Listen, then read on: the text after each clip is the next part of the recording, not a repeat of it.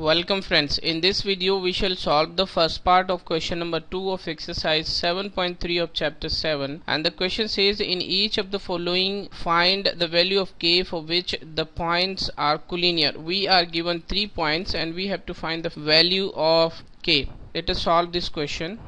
Here we shall apply the formula of area of triangle, and we know that the area of triangle is equals to 1 over 2 mod x1 into y2 minus y3 plus x2 times y3 minus y1 plus x3 times y1 minus y2.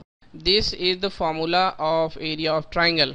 First of all, we shall find the area of the triangle, that is 1 over 2 mod x1 is 7, y2 is 1, y3 is k, then it will be 1 minus k, plus x2 is 5, y3 is k, y1 is minus 2, minus into minus 2 is plus 2, x3 is 3, y1 is minus 2, y2 is 1, and then it will be minus 1.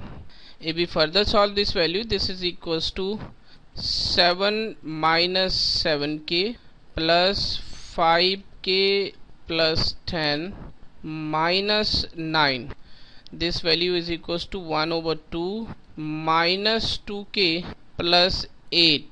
So the area of the triangle is 1 over 2 mod minus 2k plus 8, and these 3 points are collinear. Since these 3 points are collinear, therefore area of triangle is equals to 0.